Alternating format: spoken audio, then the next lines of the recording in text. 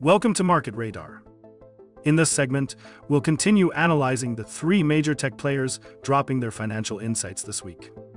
Amazon, Facebook parent Meta Platforms, and Apple will be publishing their earnings this Thursday.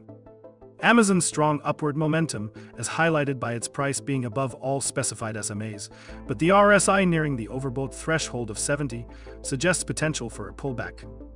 Analysts will be eyeing Amazon's holiday season sales to understand its e-commerce health, with a sharp eye on Amazon Web Services' growth in cloud computing. Meta's vision extends beyond the immediate earnings narrative. The company is setting its sights on artificial general intelligence, a pioneering AI realm also being explored by OpenAI and Google's DeepMind. Analysts are watching for strong services revenue from Apple, even as the stock treads near its 52-week high.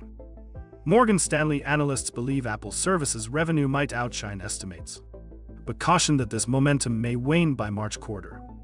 This concludes our analysis of the five tech titans and their earnings report releases this week. Keep an eye on these financial earnings as they are poised to shape the stock's landscape for the coming year.